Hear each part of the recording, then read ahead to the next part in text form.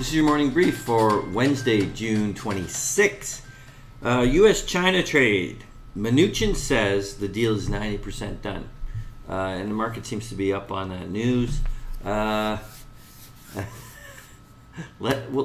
assume for the moment that it's 90% done. But we've heard these things from this administration before, and only to be disappointed. So I really 100% don't know. But I think the market is clearly given the benefit of the doubt, given that the futures are up and seems to be reacting positively. All right, FSA new report on a little company called Mesa Labs. It's only 900 million market cap, but it was up 5% yesterday after being added to the S&P small cap index. We had just added this to our small and mid cap portfolio just this month.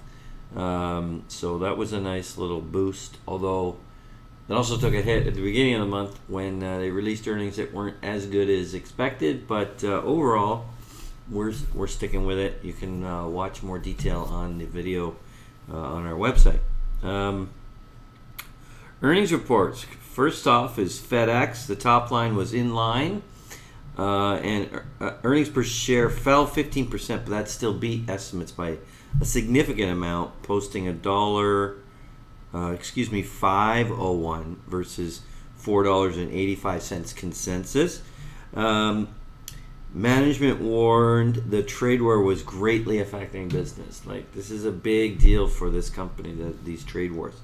So to the degree we get relief from this, FedEx will move on this big time, I think. We'll see. In fact, shares are up in pre-market because of, I think, nothing to do with his earnings. It's more about the Mnuchin comment. Micron came in at 105, nearly a third of its number the previous year. Okay, but still beat estimates of 80 cents. Management says they still expect the second half to be strong, but stated the trade war is clearly dampening their outlook. Okay, because there's all the stuff with Huawei, just trade problems with China in general. It's definitely affecting them. All said, given that they beat estimates, the shares are up 9% in pre-market. I would say, frankly, that moves a little big, but I still like Micron. But I mean, I just don't see this as big news. I'm not sure why it's moving as much as that. I mean, we knew it was going to be kind of a weak quarter. Okay, they beat it, but who cares? It's a weak quarter. It's the strong quarters when things start moving again that I'm more interested in. Basically, it's intact with some dampening effect from the China trade wars. All right, General Mills. Organic revenue contracts 2%. That's basically the bottom line from the earnings release today, and shares are down 5% in pre-market. And the simple fact is they have a lot of sugary snacks, and even in the U.S. they're moving to healthier options. Okay. And one positive note, though, their pet division, their branded Blue Buffalo, which they actually bought, which I have fond memories of because we owned Blue Buffalo, those results were actually quite strong. So that's good.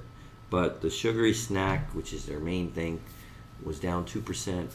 And it's not the best time for General Mills at the moment.